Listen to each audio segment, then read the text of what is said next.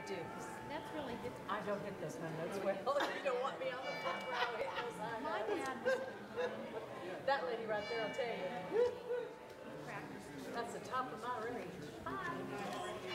Good. You? Good.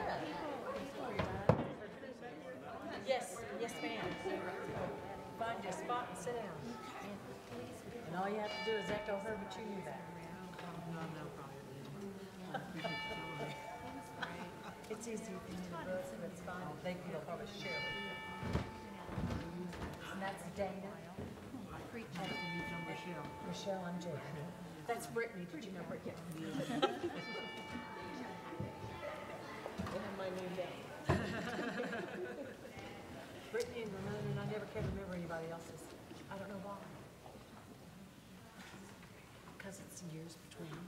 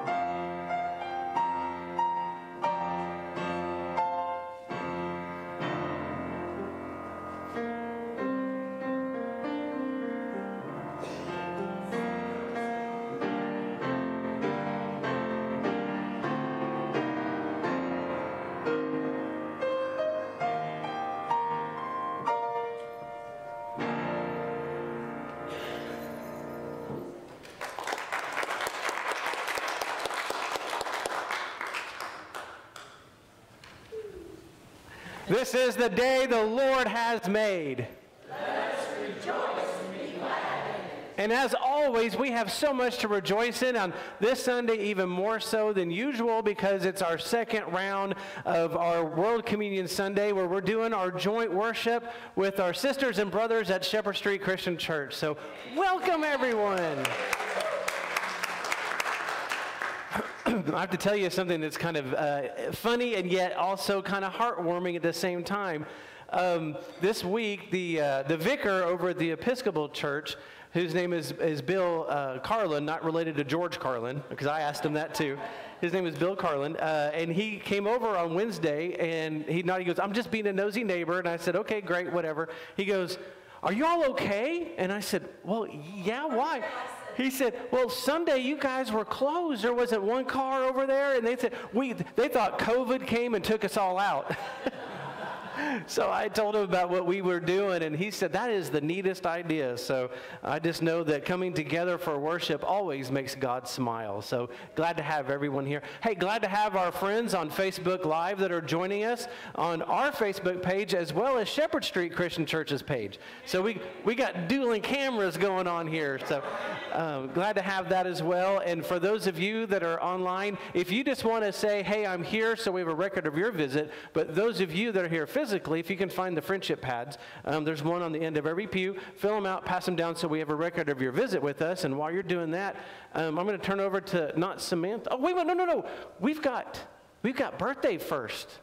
We've got birthday. I forgot. So our tradition is the first Sunday of the month, we always celebrate everybody's birthday that month. And so this is our first Sunday here for the month. So if you are an October birthday baby, we want to sing happy birthday to you. So if you could stand up, wave your hand if you're an October baby, and that way we could sing.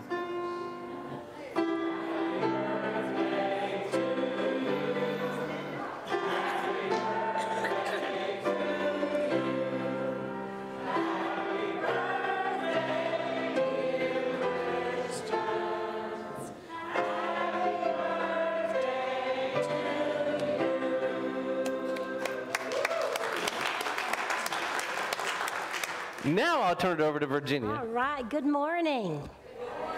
It is wonderful to see this church fuller. Not full, but fuller, and we're so happy that you're all here. If you would open your bulletin to the insert inside, there are several announcements that we need to be reminded of. Today, after worship, fellowship dinner will be held downstairs. So we did not expect anyone from Shepard Street to bring any food, but some of you did, and we thank you, but there's going to be plenty. So please, all of you, plan to stay downstairs so we can enjoy fellowship and get to know each other better. And I do not think that 2 times a year is enough for us to meet together. I would love for us to do this more often. And I talked with someone last week from your church, and they said, I'm going to be after that, Milton. We need to do this more often. Now, I don't know who that was, but if Milton has somebody on his good side, that's the reason. Also, some announcements you need to be aware of. On Thursday, our ladies group, DWF, will meet at 1 o'clock here at the church, and we will caravan out to Donna Richardson's house. Marty was scheduled to have this meeting, but she's not going to be able to do that, so plan to come, be at the church at 1 o'clock, and we will all go together to Donna's house. If you'll notice up here, we have boxes for Operation Christmas Child, and in our word, I think you have all the things that people would like to put in the boxes. These go all over the world, and it's wonderful to see the boxes come in. Hundreds and hundreds and hundreds of boxes come in from the Chickasha area, and they are sent together with all the churches, all the organizations, and they go out to help children in need. So it's such a worthwhile thing. So as you leave today, if you'll pick up 1 or 2 boxes, fill those, that would be most appreciated. It is time for our annual budget to be presented, and those need to be into Reverend Michael by October 31st. So if you are a committee chair, please see Michael and see what you can do with your budget this year. The nominating committee will meet on Tuesday at 1 o'clock, at October 11th at 10 o'clock, and if you get a phone call and you're asked to serve in this church, everybody's going to say, yes, right? Let's hear it. Yes. I didn't hear enough. Yes. That's the way, and we'll have no trouble. I'm on the nominating committee, and I heard you say that. Let's see if there's anything else one other thing. This is a time to share joys.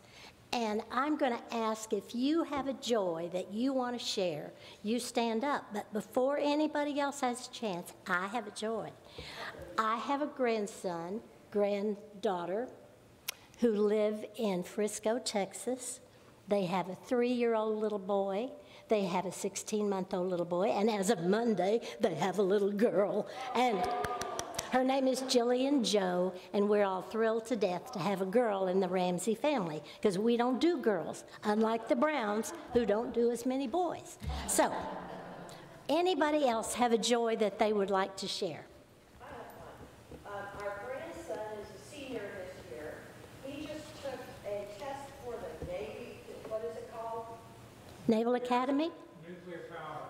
Well, Oh. no, he took a test to see how he did with doing the Navy. And he was in the top 1% of the top 1%. Wow, that's great.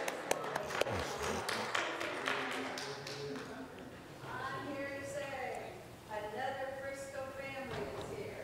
Julie and cousin Dan and Laney and Brennan and Dan and Julie were married in this church right up there 27 years ago. Yay. Anybody else have a joy they'd like to share? Virginia. Yes. We spent this last weekend from Wednesday to Saturday. Oh, it's still the weekend.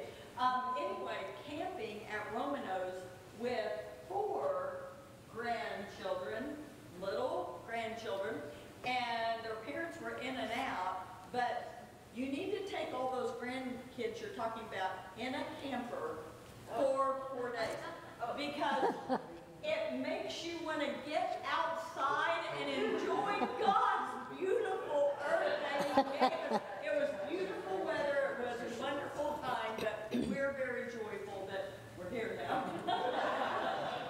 Speaking of joys and grandbabies, our newest grandbabies back there in the back row. Yay. Virginia, I have a joy. Besides the fact that we're serving at the soup kitchen Wednesday, do not forget that. Please show us, as we'll need help. But also, I would like Reverend Linder and Pastor Bowens? You two guys, yeah, Milton, come on. It is Minister Appreciation Week. Oh. Appreciation of these 2 gentlemen. Thank you. Here's a gift card.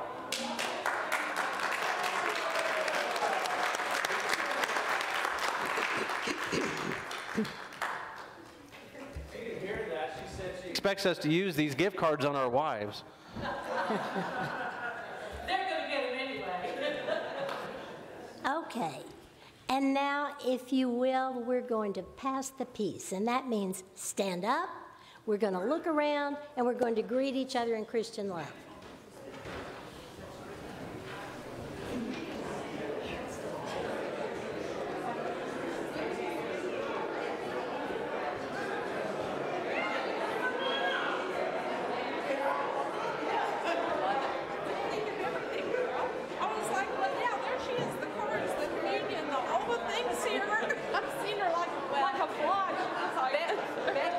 Really good about reminding me that she made me say That was so sweet to think of our guests too. So the dog is smart grandson. I didn't do some of the design stuff. Well, Sounds like it's good. well, you know, when I told him, I said, so, you've been smart enough to make 3 days?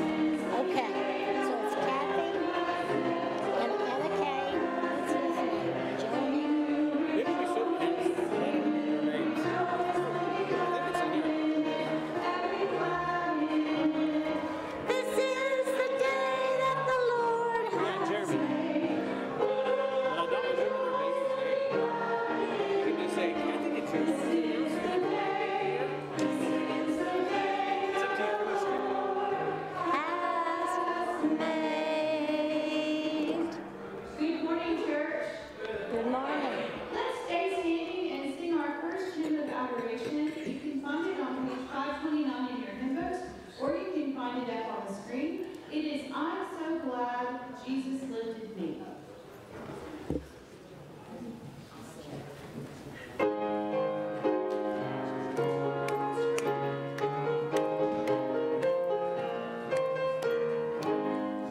I'm so glad Jesus lifted me. I'm so glad Jesus lifted me. I'm so glad Jesus lifted me. Singing glory, hallelujah. Jesus lifted me.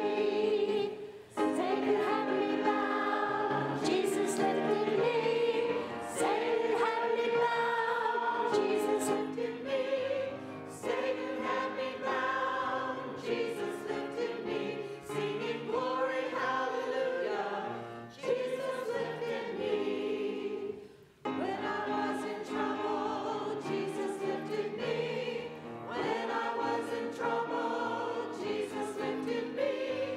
When I was in trouble, Jesus lifted me. Singing glory, hallelujah. Jesus lifted me.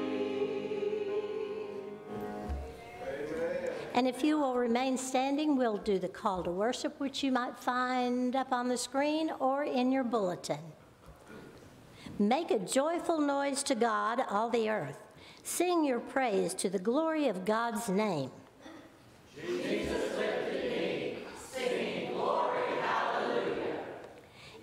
Gather to remember all that God has revealed. Come to discover what God is doing among us.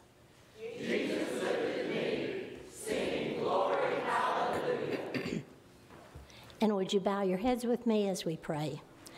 Our Father God, we come to you today with a grateful, thankful heart. We are so happy that we are joined together as Christians, as your children. We love each other, and we know, dear God, that it makes you smile to see us worship together. We ask, dear God, that all those who could not be with us might be lifted up today with this service. And we know, dear God, that all good things come from you. Let us give thanks for that. We thank you for the rain, which we needed so badly.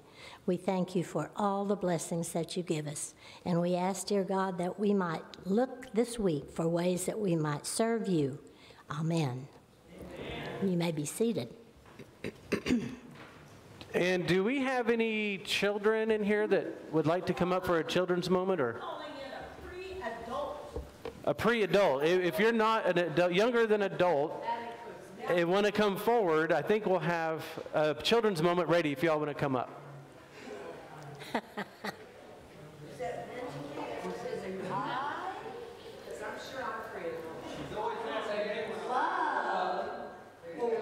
Here comes that sacred Jeremiah coming up here. Anyone else and Elise? These are my two I got to know. I would love to have more. Yay! We will just hang out here while everybody's coming up. Thank you so much. Brennan, okay. I hope you guys had a great week. Yay! Here comes Drake and Jagger. We're going to have lots of kids up here. Pre-adult, sorry. Pre-adult. Here we go. We got another.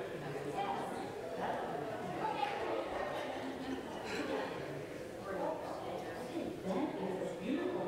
Come on up, guys. I want to know who's ever heard of Harry Potter. Okay, Harry Potter, you're not going to find him in the Bible, are you? No, because he's all make-believe, he's just made up. But at my house, I have a sign that says, and I know you guys can't see it out there, but I'm going to read it to you all. It says, and this isn't actually from Harry Potter, it's from Albus Dumbledore. Do you know him too? Okay, he's in the Harry Potter church, right? Happiness can be found even in the darkest of times if one only remembers to turn on the light. Well, why do you turn on a light when you go in a dark room? Why do you do that? You don't want to bump your head on something. That's right. And we're trying to find our way. If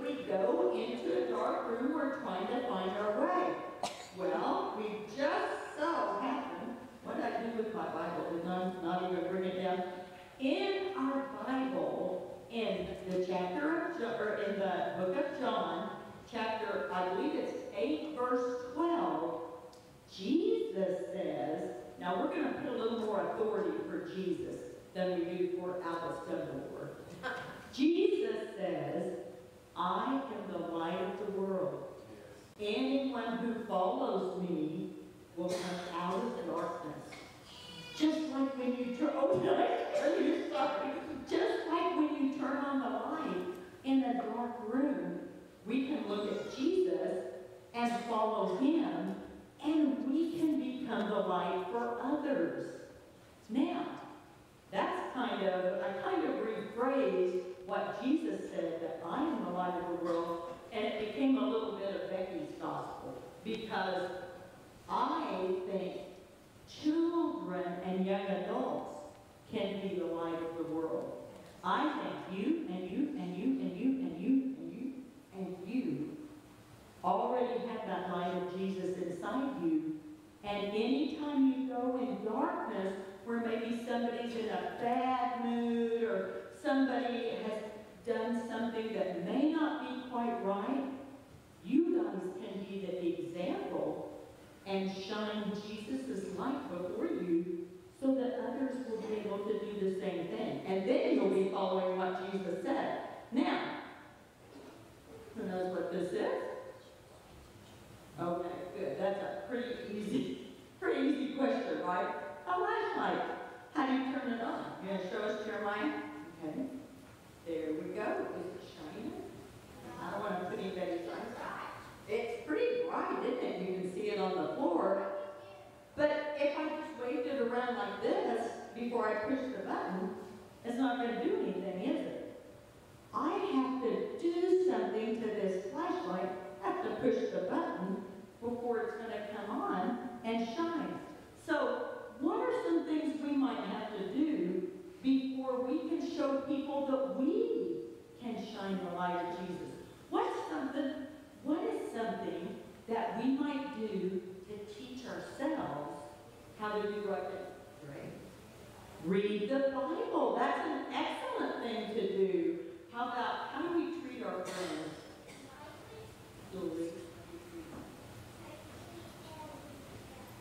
Be caring and treat them nicely. Those are all things that we have to work on and do before people can see the light of Jesus in us. Now, I have a light for each one of you, and I'm going to, yay, here, can you hand one of those down, and then I'm just going to let you guys each, or here, let's just, so we don't have to take off, just pass it on down, pass it on down. There we go. I want everybody to get one. Tell me when everybody has one. Can you keep passing them for me? There we go. Does everybody have one now? Okay. We can switch colors later. Now, go ahead and turn your lights on. Shine them all around. Shine them all around. Oh, yours doesn't work? Hey, who's this working? Are you pushing the button? Oh, what did I say you have to do? Can you just go in a dark room and boom, the light comes on, or do you have to actually do something? Well, I'm going to teach you a little trick here. At least let me show you your flashlight. In the back of the flashlight, you have to unscrew it, and it has a little piece of plastic. See that little piece of plastic? That keeps your light from shining when you're trying to make a path for other people. So now you can turn it on and look what it's doing. And you won't bump your head, and you will be able to find your way. So every time you make your flashlight work and you shine it, I want you to think about that is exactly what Jesus does for us. Let's bow our heads. Dear Holy Father Creator, we thank you that from the time of their birth you have given each one of us a purpose in your world.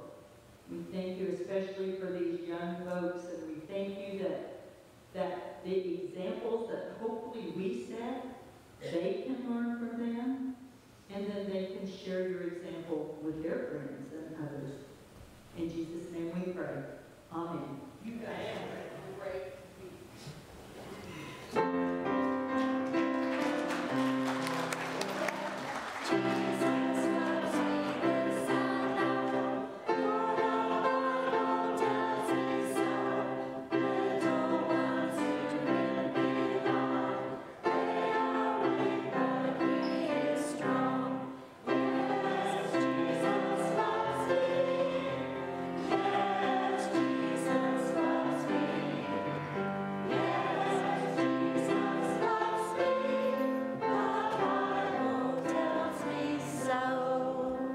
Michael, before you begin, I know another joy, and nobody jumped up and said, "We are here with our baby." Kathy, why don't you introduce your baby, your grandbaby, to the congregation?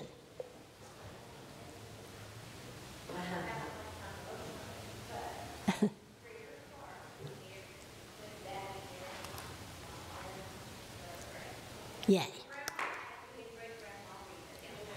Yay. All right.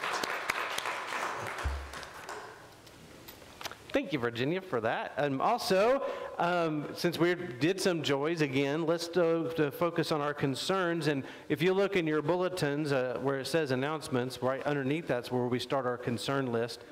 And as always, you can take a look at those that are continuing to battle cancer, those that continue to undergo some medical concerns as well. We continue to lift them all up in our prayers. Crystal continues to go through testing and trying to get everything balanced in her system. And, oh, Marty's here. We're praying for Bud, who is, when's he going to start his treatment? He has another surgery on Thursday. Okay, his bladder cancer surgery will be Thursday. So we're continuing to pray for Bud. And Marty, we're praying for you. So then we continue to pray for Gary and Sarah Drake's grandson, Perry, who is going to be undergoing ear reconstruction surgery, maybe over the Christmas break. And then Mox, we're looking at different treatments for him. He's 4 years old and has hip dysplasia. Well, at least they thought so. It turns out that the little ball part of the ball joint is not getting any blood flow to it. So the bone is dying. And so they're looking at what they can do to sustain him until he's old enough, like in his teenage years, to have the surgery that he needs to have. Many of you all remember Herb Terry. He was our custodian here twice in the years of this church. He is now in his 90s? No, late 80s. He lives just a few blocks over here from the church. He said he was roasting or smoking a roast or something and thought, well, that doesn't smell like cooking meat. It smells like something else. He opened the back door where the roaster was, and it was on fire and engulfed half of his house. So he came by and asked for us to have prayer. He does have home insurance, so that's good. But has anybody ever survived a house burning? It's not good. And all this stuff that didn't burn smells like it did. So they're having to restart. So if you can pray for them. Also, Jan Henson, we're lifting up you and your family in the passing of your uncle. So, and the whole family. Are there any other joys or concerns that we need to lift up at this time? Any from Shepard Street that we want to lift up?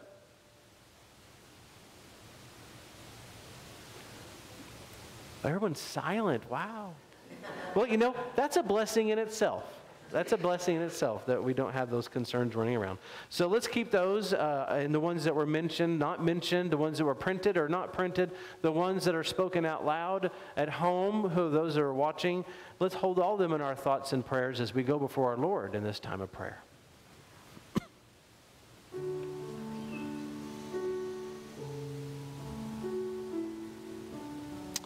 Oh God, we feel your presence here, where you have promised in your word that where two or more have gathered. Oh Lord, we're thankful that you put that bar really low. But you did it on purpose to tell us that we need one another. We need our sisters and brothers. We need to learn to lean on them and share with them what's going on in our lives. Sometimes we want to share the good news so easily, which is great. But other times we need to share the things that we're struggling with so that the others around us can lift us up and give us a hug or hold us when we don't have enough strength to hold ourselves. And following suit to that, God, we list those that are struggling right now. Those that we heard by ear and those that we know live in our hearts, where you live. Hear our prayers, God. But also, God, help us. Help us to know when we need to open ourselves up, to receive humbly the gifts of love from our sisters and brothers when we share our concerns as well. So as we lift up concerns, we know, God, that someone is lifting us up as well. We bring all these to you, God, because we trust and know that you are a God not of the distant, not of the past, but the here and now who lives with us, among us. We bring them to you, O living God, because we know that you hear our thoughts and our prayers, but you also promise to never leave our side. So may we feel your strength when we need it, and may we feel your joy when we're ready to celebrate and to lift all up, here and now, across this entire globe. Hear our prayer, for we offer them in the name of our Lord and Savior, Jesus the Christ. Amen.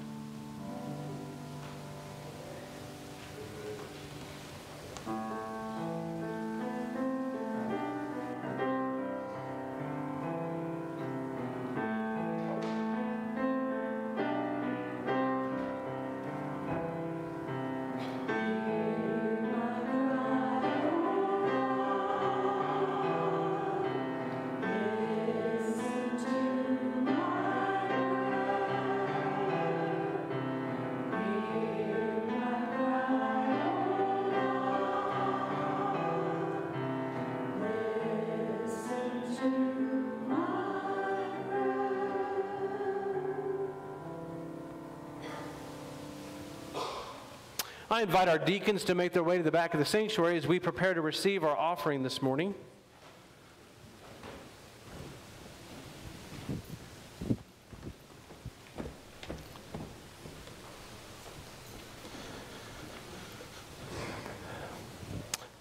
As you all came in to worship today, hopefully you may have seen by the bulletins this little flyer and a little envelope, and we have some that are taped up around the sanctuary. Since we're celebrating World Communion Sunday in two parts, I thought it'd be appropriate because this is an important special offering. It's one of the offerings we take up once or 4 times a year of our special offering that goes beyond just Chickasha. It goes on to the Christian Church Disciples of Christ in the general sense. This is our reconciliation offering that happens in October, where we are helping to fund both monetarily as well as spiritual support the efforts of our denomination to reconcile one another back together. And boy, how happy they would be that Shepard Street and First Christian are joint worshiping as we're talking about this. Because of the funds that we received from this, there's education made possible for people to realize that God made us. And God didn't care about how we look on the outside. It's how we act on the inside. So it's an opportunity for us to give to the special offering. If you didn't see when we picked one up as you came in, it's not too late to grab one on the way out and just drop it in the offering plates. They'll be up on the communion table. Just another way where we can try our best to be as God has called us to do as members of the Christian Church, Disciples of Christ, and of the Christian body. Think of these things and others as the plates are passed.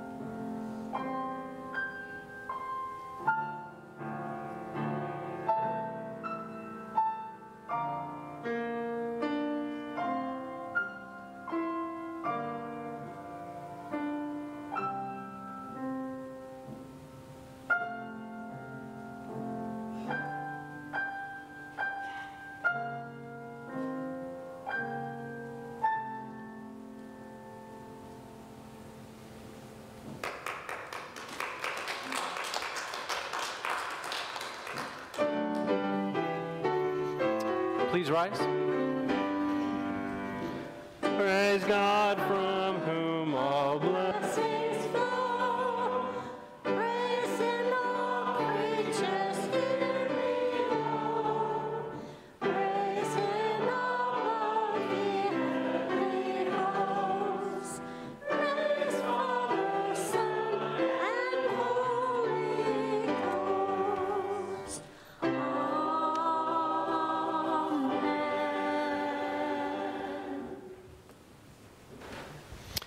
Indeed, gracious God, we are a thankful people that you give us blessings that we can use to bless others. And as we gather the offering here this morning, may it be joined with all of your churches across the street, across the city, across the globe itself, to make a difference in this world for your glory. In Christ's name, amen. You may be seated.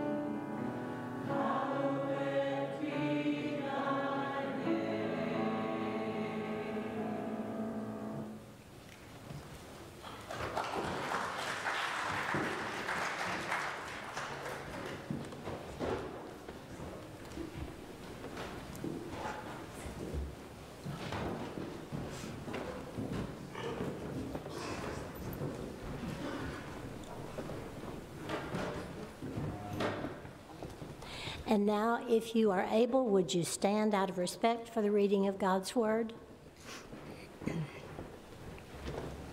Today, our reading comes from John, the 21st chapter, verses 15 through 19.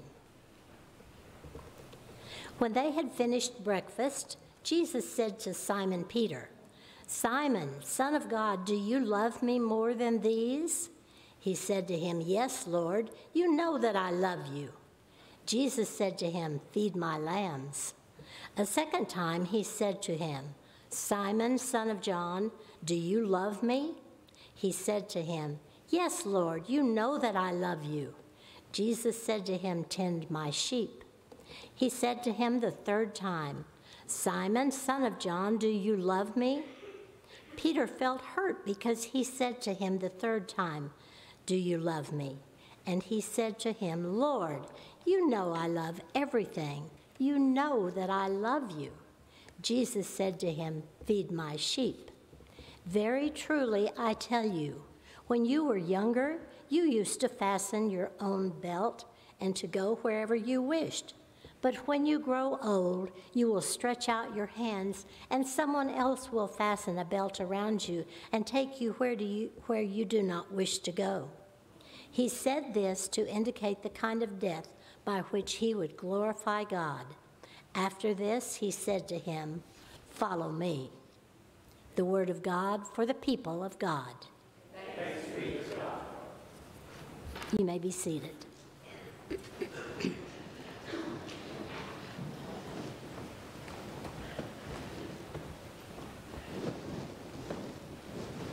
Let us pray.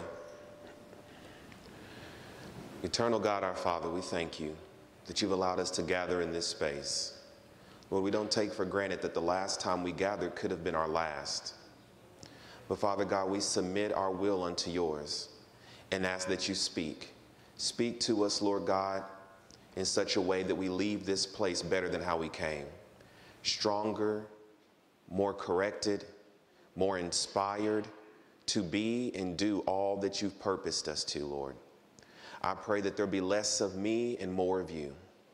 Decrease me and hide me behind your cross, Father, that your word might speak in such a way that hearts will be lifted, souls will be inspired, lives will be corrected, and our growth will be challenged.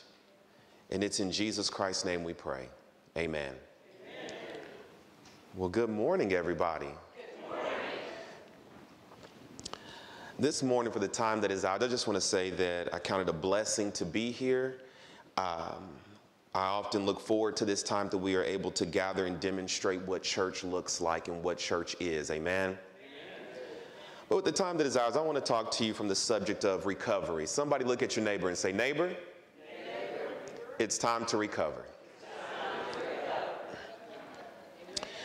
It's long been said that we serve a God who specializes in second chances.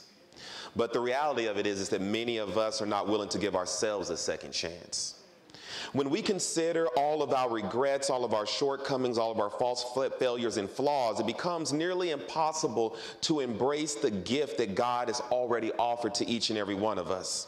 So instead of seizing a second chance, or in some of our cases, a 15th, 18th, 137th chance, we remain captive in a place of pain, struggling to embrace the love that we so desperately need. I had a conversation with someone not that long ago, and they asked, "How can God love me the way you say God loves me? How can God really use my life after all the things that I've done?" And I decided to share a word that has encouraged me in seasons of failure and seasons of, really, to be honest, depression. And I said that God could be creator without you. God could be sustainer without you. But without you, God could not be redeemer. There's something in your flaws that God can use creatively to tap into in order to accomplish something through you that God could do through no one else. And God is not just a creator, God is not just a sustainer, but God is also a redeemer. God is the master craftsman who takes the time to restore which everyone else has given up on or has written off. And even when we have given up on ourselves, it is our task to remind ourselves that the most beautiful aspect of God is God's ability to redeem our flawed and fickle humanity. That God lifts us out of our disappointments and our regrets and in our sorrows and places us on the pathway to recovery. Somebody say recovery. Does anyone know what it's like to be tired of yourself? You've been stuck in a place of disappointment and regrets, yet the word of the Lord to you is that God wants to make you perfect, because a redeemed person is more valuable than a perfect person any day. And if you will just embrace the beauty of God's restorative power, you might find out that your best days are still in front of you, that your future is still worth smiling about. You might be weeping right now, but joy is just over the horizon, that recovery is on the way. Somebody say amen. If you can just embrace the fact that our God is a redeemer. And that's what we find out in this 21st chapter of John's gospel. That as we sit in the very back of this mystical book, we find out how to recover from our disappointments and regrets and to walk in the joy of being redeemed. In this scene, we find the resurrected Jesus reunited with his failed and fickle and flawed disciples.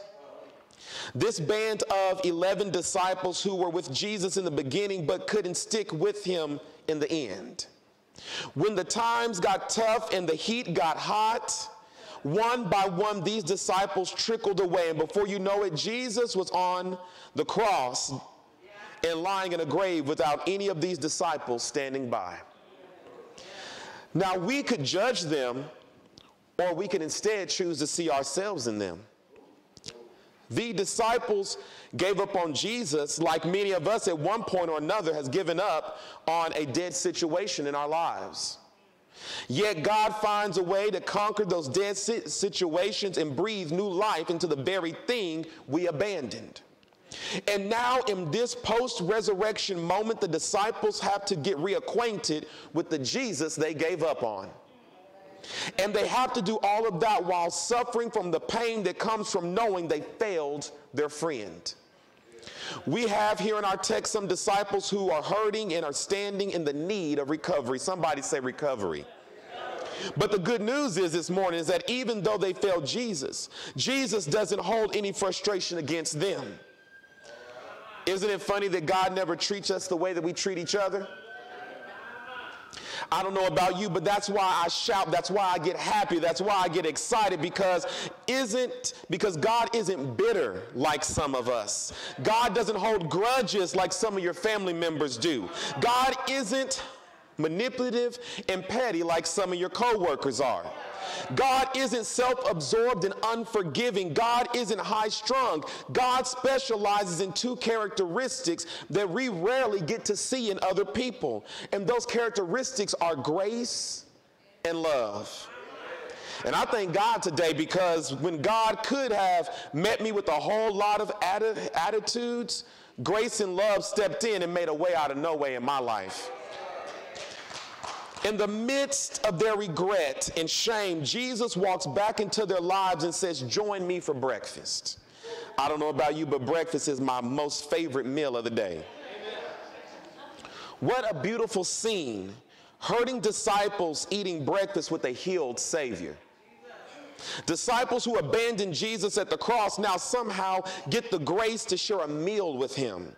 It reminds us that our failures do not have the final say in our lives. The resurrection can override all of our regrets and disappointments. That you can be hurting from your mistakes and still be blessed to have the opportunity to sit and eat in the presence of a healed Savior.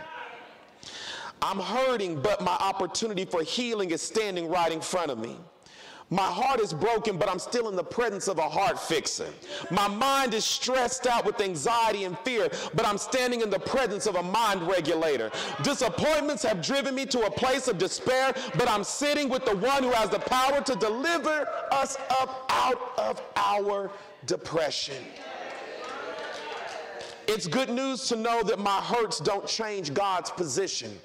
My failures don't force me out of his presence. I can still be in a season of recovery, but I'm already redeemed. I'm a hurting disciple, but I'm standing in the presence of a healed Savior.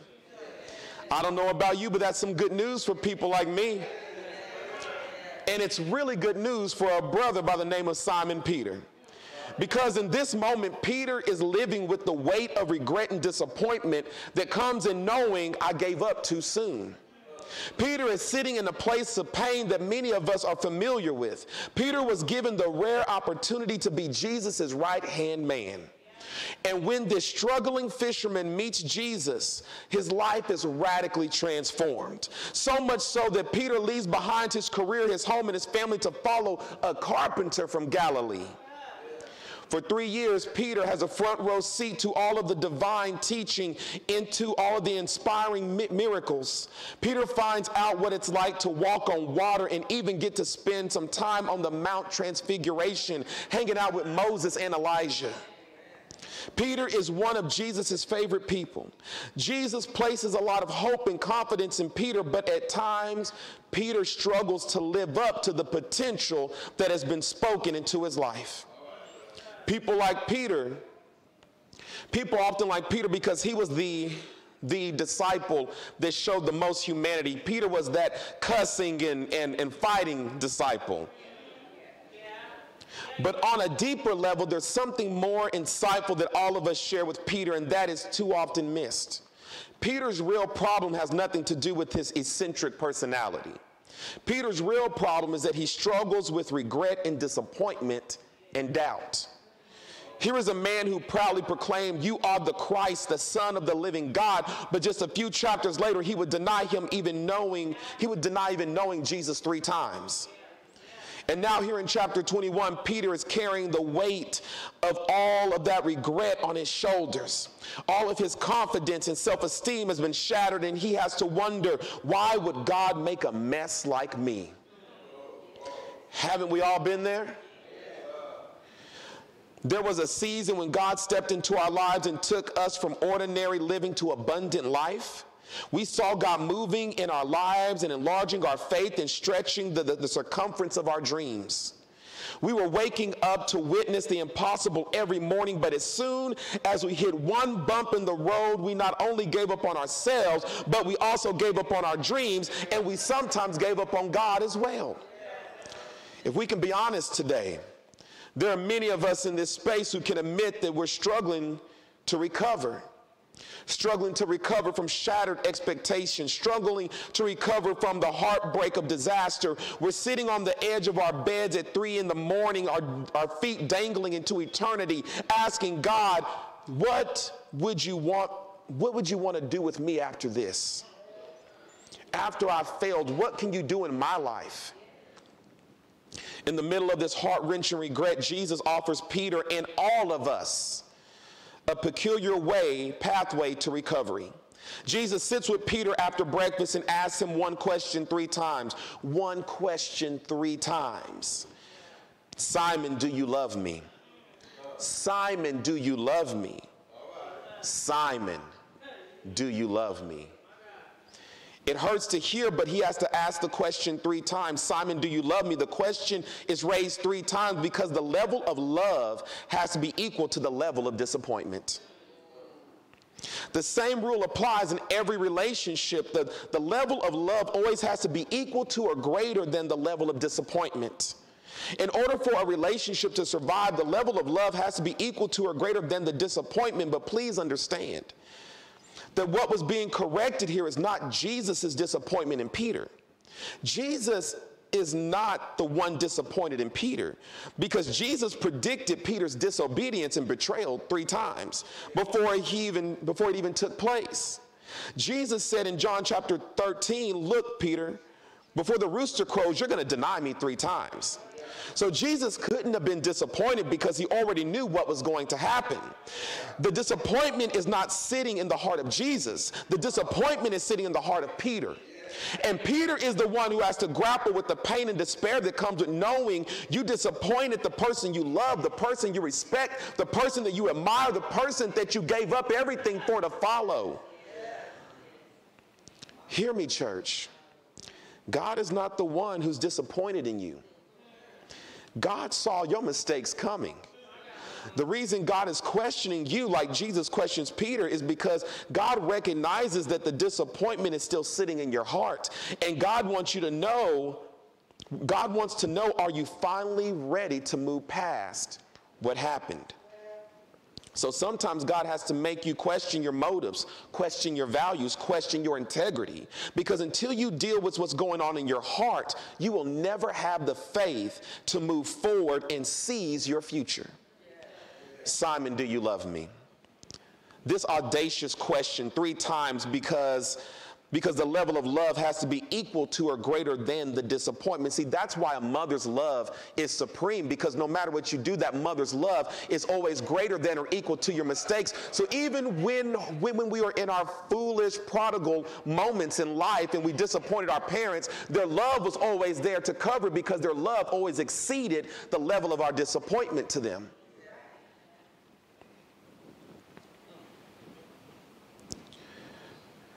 So when you have disappointed yourselves, you need people who will speak life and help you find a way to love yourself over again. You don't need a crowd of people pointing their fingers at you. You need a beloved faith community who can love you back to health. As you walk this road to recovery, you've got to find people who will help rebuild your love for your future, your love for your gifts, your love for life itself.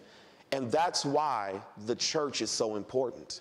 Because although we're imperfect, although we're flawed, we're still this beloved community that comes together to love and build each other back up after being in the world for so long and being torn down.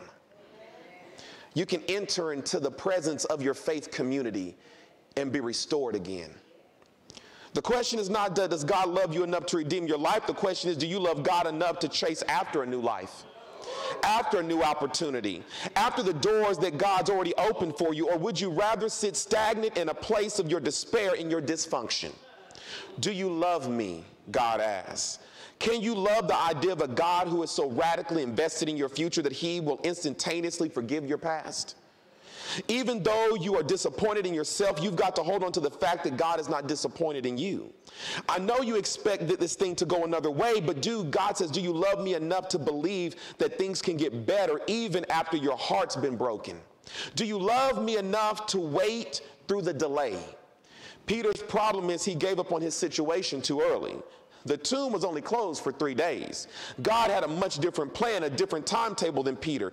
And when we are recovering from our disappointments, we have to remember that our expectations and our time frame are 2 very different things. Are you disappointed because God didn't do it, or are you disappointed because God didn't do it when you scheduled it to be done?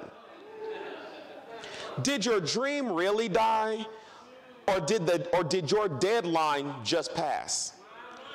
Church, God rarely fails to meet or exceed our expectations, but God always fails to meet our timelines. So you prayed for something, you believe that thing that you prayed for was coming by next Thursday at noon. And when it didn't show up, you assumed that God didn't hear your prayer. So you said it a little bit louder for the folk in the back. God heard your prayer, God just didn't respect your timeline. The best blessing in your life won't come via Amazon Prime next day delivery. And you've got to be able to keep high expectations even after your time frame has passed. Do you love God enough to keep on believing? Do you love God enough to keep waiting? Do you love God enough to keep fasting and praying even after your heart's been broken? Do you love God enough even after your dream has died in your lap? Even after your pillow has been saturated and soaked with tears in the midnight hour? God is saying, Peter, do you love me enough to still believe that you can recover? Somebody say recovery. Can you believe that what you're looking for is still on the way? God says, I want to loose you from your arbitrary time frame so that you can resurrect your expectations. In order to place us on the right road of recovery, God brings us up and out of our disappointments and our regrets. Secondly, God also raises us out of our state of denial. Notice that now this 21st chapter of John's gospel begins by informing us that several of the disciples were together. And Simon Peter said to them in verse 3, I'm going fishing. This seems like an innocent and insignificant comment, but before Peter met Jesus, he was a fisherman. But Peter, you just spent 3 years hanging out with Jesus. They were performing miracles, helping the poor, changing lives. And yet after this amazing experience, Peter wants to go back to being a fisherman. And it points to a mistake that many of us make after we go through an extraordinary experience that doesn't turn out the way that we expect it to. We try to retreat back into what was comfortable. We try to retreat back into what our ordinary life was, that we used to know, what we used to do. We become like a toddler clinging onto a security blanket because it is familiar, it's comfortable, and it's sometimes settling for us. How often after we've said yes to God and we hit a bump in the road, we're ready to go back to where we were before because it's familiar, it's comfortable. Listen, why retreat back into an ordinary life that we used to know? Because the reality is your life will never be the same again after you've experienced God. You will never be able to revert back to a pre-hurt chapter of your life. You can try to go back being a fisherman, but all you'll end up doing is sinking further and further into your regrets. You can't escape the pain of what happened by living as if it never happened. That's called living in denial. And if you want to recover, you have to embrace the fact that you will never be the same person you were again. Once you've experienced the radical, life-changing, transforming love of God, you can never go back to being a square peg trying to fit into a circle. It won't fit, it won't be comfortable. You'll go back to those friends in low places and you'll find out that those friendships aren't the same. You'll try to go back to the bar that used to comfort you when things didn't go right and the whiskey just doesn't have the same chilling power that it used to. Because I believe once you experience the love and the radical transforming love of God, your life will never and can never be the same.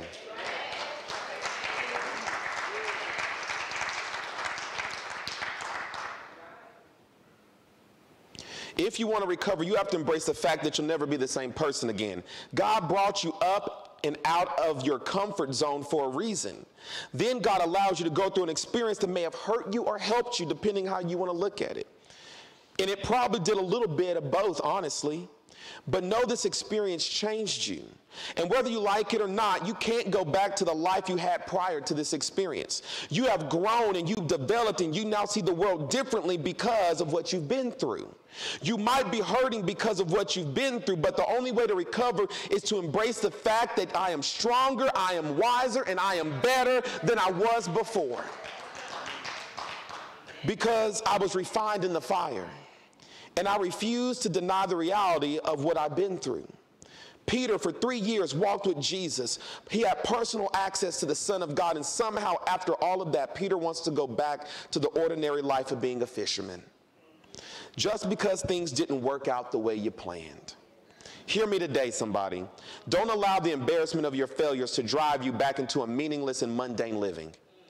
Don't allow what other people might be thinking or even have the gall to say about you force you into a season of denial when you don't embrace the reality of who you really are. You've got to learn to love every part of what has shaped you. Every experience, every mistake, every characteristic, every inch of your skin and fiber of your being and personality. You've got to love everything that has shaped you. And when people try to reduce you down to what you used to be and what you've done, you have to stand up and declare that I will not deny myself the opportunity to walk in the authenticity of an almighty redeeming God. You got to embrace yourself and not let the embarrassment and the shame of what happened keep you from reaching for better. Because life will either make you better or bitter.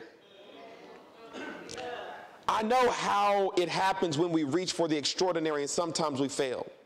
And because we are more concerned with our reputation than God's calling, we stop trying.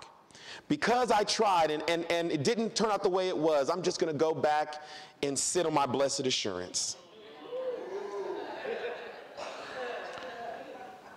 But God never told you 3 strikes and you're out. That might be good, that might be a good baseball rule, but it's a terrible way to live your life.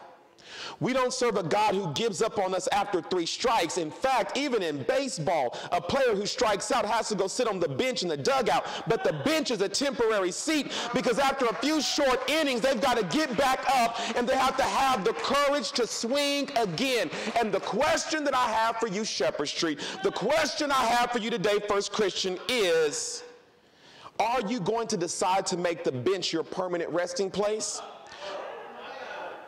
Are you trying to make the dugout your home?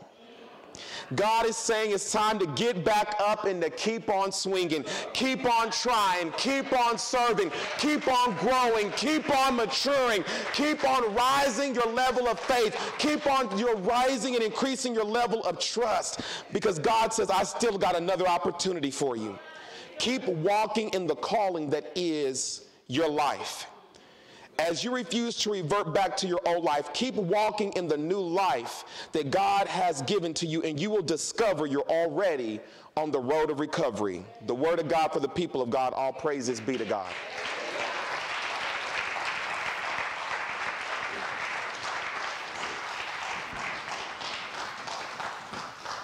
Woo, that was beautiful. He's on fire today, wasn't he? Woo. As we prepare to receive our Holy Communion, which everyone is invited to be a part of, I want to share with you something I had heard. Someone shared about wisdom from a grandma. We're always smart if we listen to our grandmas, right?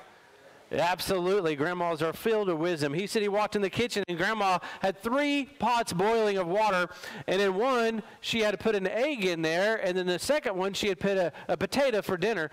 But in the third one, she said, I want you to look at those pots. I want you to look at that. The third one didn't have anything in it yet. And she said, now watch, this egg is all squishy inside, but you put it in that hot water and it turns hard. And she said, now this potato is hard, but then when you put it in that hot water after a while, it'll soften up. So just exactly what you were talking about, Milton, because she said what part of it is if you let the world be the hot water for you, you're either going to come out hard or you're going to come out soft. But she said, now watch this, and she put coffee in the third one. And in the boiling water and the coffee mixed together, and it made a sweet aroma. And she said, now you see, look, they're working together to create something new. And that coffee is making a difference in the water, not the water making a difference in the coffee. And she said, that's exactly how you're supposed to live your life. Because you see, when we come to the communion table, when we come to communion, we're not letting the world make us hard, and we're not making the world let us soft. We are making a difference in the world, and we're calling everybody to come to the table and partake. And get them off of those benches and out of the dugouts and say, get back in here, because you know what? The world might make you hard and might make you soft, but God makes you sweet. Amen. So all believers are invited to come to the table. Crystal, will lead us in our song? Let's sing together, I Come With Joy. You can find it on page 420 in your hymn book, or you can find it on the screen. We're singing verses 1, 2, and 5.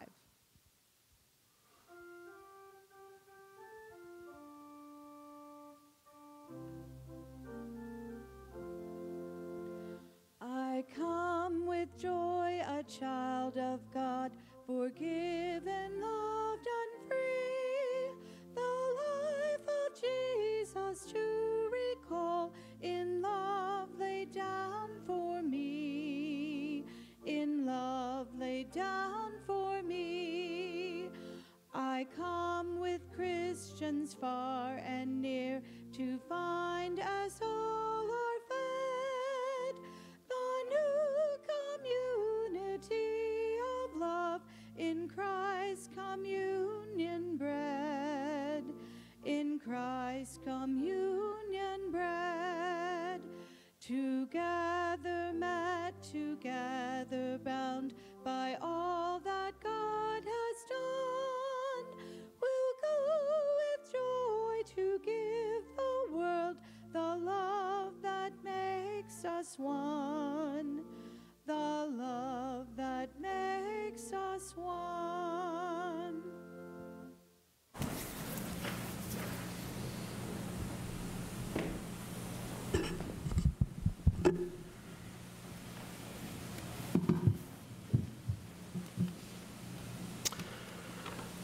It was on that night when our Lord and Savior was gathered with the disciples at that first Last Supper that he took the bread from the table, he lifted it toward heaven to give thanks.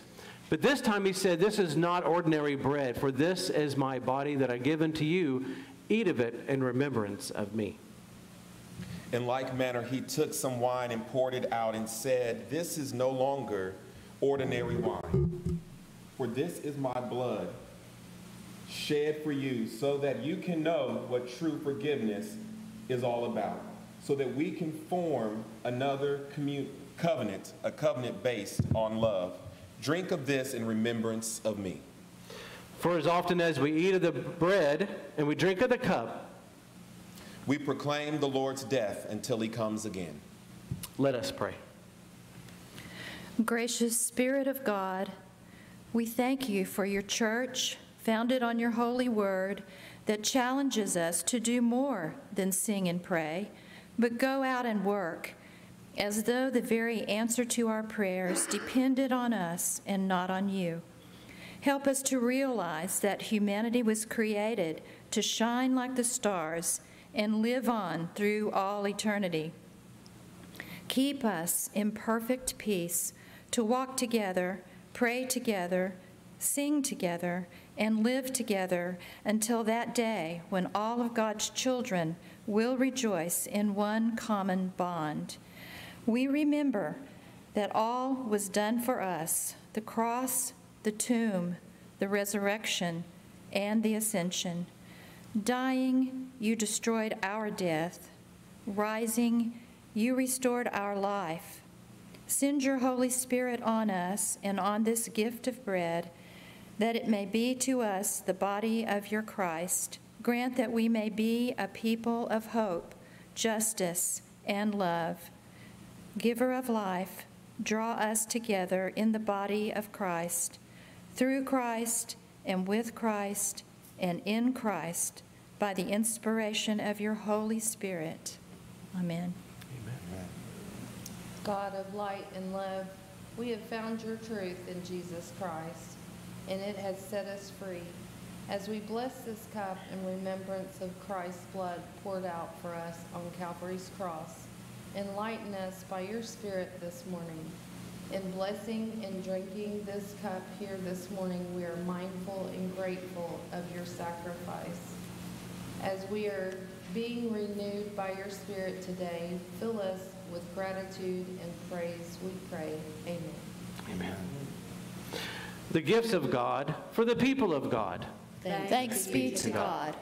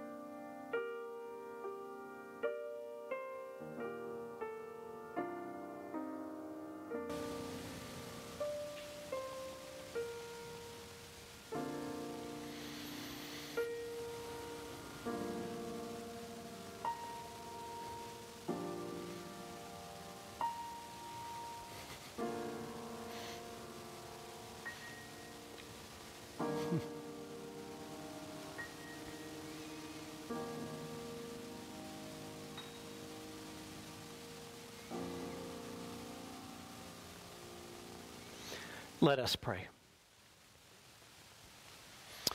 O God, who brings us all together, who invites us to the table of remembrance and of fellowship, we're thankful that you have invited us today. But God, we are mindful that as we gather here, we know that some of our church members are physically unable to attend. Bless the elders as they extend the table of fellowship and remembrance to our homebound, so that way, God, we may all break bread and drink cup together. We may all remember and claim the love that you have given to us through your Son, that you sent to be born among us, to live among us, to walk with us, and to teach us how to live life itself. The very least we could do is to offer back the prayer he taught us so long ago. So as we blend our voices together, may your ears find it pleasing as we say, Our Father, who art in heaven, hallowed be thy name. Thy kingdom come, thy will be done, on earth as it is in heaven. Give us this day our daily bread, and forgive us of our sins, as we forgive those who sinned against us. And lead us not into temptation, but deliver us from evil. For thine is the kingdom, and the power, and the glory forever. Amen.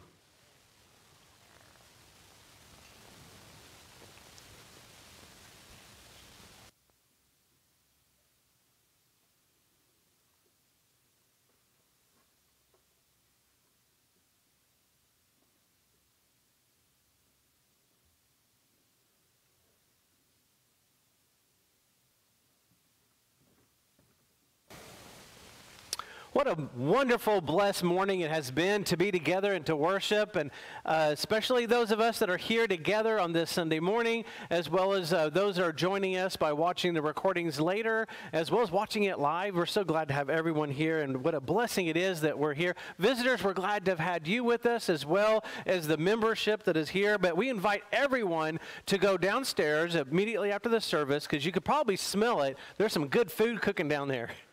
You know, when they design churches, they never ask pastors how we would design a church. For one, I'd always make it where we can reach the lights, because changing the light bulbs in the sanctuary are hard. And the other one is I would never put a fellowship hall in there, a sanctuary, because when they do a fellowship dinner, it's hard to focus, isn't it? I mean, that's just, woo, absolutely. So, matter of fact, I believe, Paul, at your church there in Ponca, didn't you all have the same problem with the kitchen was right off of the sanctuary, wasn't it? And you ate in the sanctuary. Oh, so there you go. So there's some good food down there waiting for us. So, matter of fact, if y'all don't mind, let's go ahead and have a blessing of the food, so you don't have to wait on us to go down there. Y'all can get started as soon as y'all get down there. So let's bow our heads. And gracious God, we're thankful for the provisions of which you give to us to live the life that you have blessed us with.